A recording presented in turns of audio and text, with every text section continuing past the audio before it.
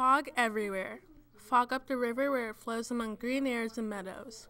Fog down the river where it rolls defiled among the tiers of shipping, and the water-sad pollutions of a great and dirty city.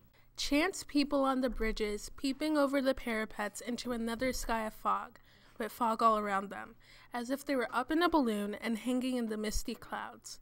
Bleak House, Charles Dickens. On a cold December 4th in 1952, Christmas spirit was in the air, but something else was too. On that very day, London came face to face with the killer fog. Any fog would cause an increase in deaths, but this was sudden.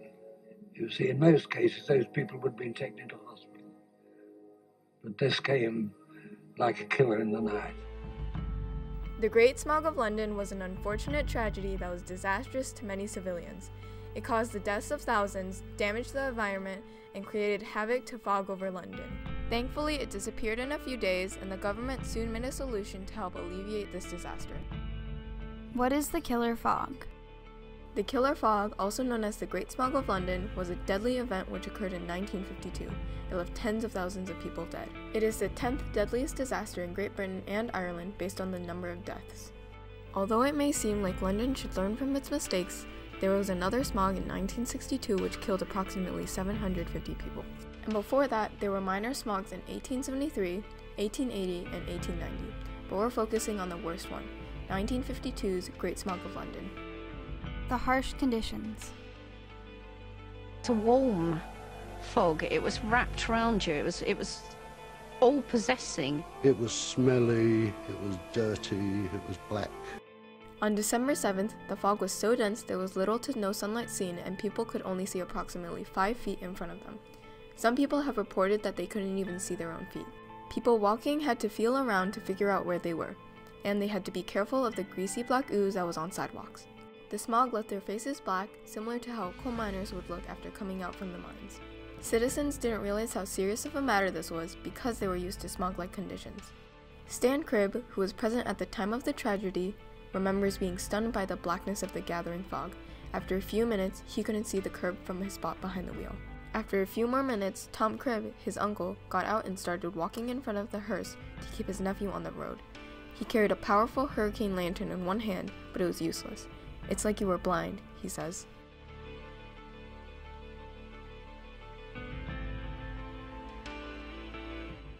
How was it caused? When factories emit smoke, it creates smoke clouds made of sulfuric acid. When fog is in the air, which is simply water suspended in the atmosphere, it makes it hard to see. And when coal is burned, it creates sulfur dioxide. When they combine, it becomes smog. In 1952, London had so much of these three that it caused a deadly smog to pollute the air. Health effects. The Great Smog of London was estimated to cause 4,000 to 13,000 deaths, which mostly consisted of elders, infants, and children. Only around 4,000 actually died during the event, of which many were caused because of damage to the heart and lungs, or from illnesses like bronchial asthma and pneumonia.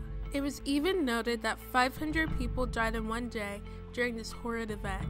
Patients' lips turned blue as they died due to the toxic smog. This smog also increased the chances of children getting asthma. The rest of the deaths occurred after the smog passed, mostly because the patients' conditions left them a few days to live. Epidemiologist and environmental advocate Davis and her colleagues analyzed data from the next several months and found that around 13,000 more people died between December and March. Most of these deaths were caused by pneumonia, but the government tried to blame a bad flu season rather than the Great Smog.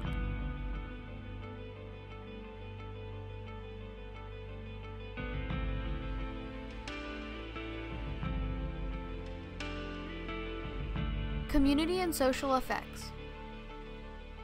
Once here, the fog comes to stay. Slowing down traffic of all kinds, cutting down visibility to a dangerous degree, putting a premium on how to get to work, and more important still, some may think, on how to get home. In addition to the effect on health, the community was impacted severely. Throughout the communities of London, many schools and businesses were closed due to the terrible conditions. Parents kept their kids at home even if their schools were open to keep them safe. Transportation, such as airports and boats, were closed down. People even had to abandon their cars because they couldn't find them. One of the only transportation units that wasn't closed down was the underground train system. In addition to this, property crimes increased as a result of how easily criminals could get away. One girl was even stabbed with a stiletto in the fog. Hospitals weren't able to close even if the smog permeated throughout their building because they had to take care of the people affected. Maureen Scholes, a nurse at that time, states, "You couldn't see along the corridor that you walked in when you came on duty. You couldn't actually see from one end of the ward to the other, and it's not that enormous a length." Dr. Waller, a doctor at another hospital during the Great Smog, confirms, "In the wards where there were many patients, you couldn't see clearly to the end of the ward. There were many patients admitted, but there were far too many affected, and they apparently couldn't get into the hospital and perished outside."